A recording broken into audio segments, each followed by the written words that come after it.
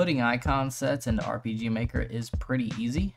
You're going to want to go over here to your resource manager and click on system. This is where you can find a bunch of PNGs. Most importantly right now, your icon set. And you can preview that. I've already imported one, but this is where your regular one would be. Now I'm going to show you real quick how to create one. I'm going to transfer over to Aseprite. And this is the other icon set, and it is a 512 by 640. So we'll go into new and type in 512 by 640. Into that. We have the same one here now.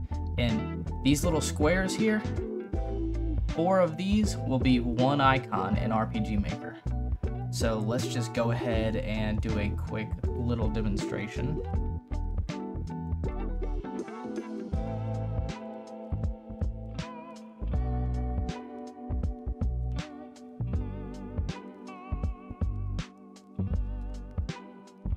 Now let's save this. Save as.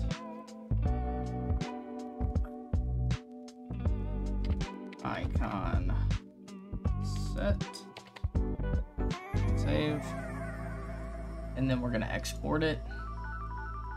Export sprite sheet. File. Hit export. Back into RPG Maker. We're going to go back into the resource manager, into image system, and click the icon set. We are going to click import. I have my Aseprite sprite saved into this folder, so that's where it will be. And here it is. Here's the new icon set. I will open it. And now if we go to icon set, preview, it's right here. So with that being done, we can now go in and choose new icons from our icon set.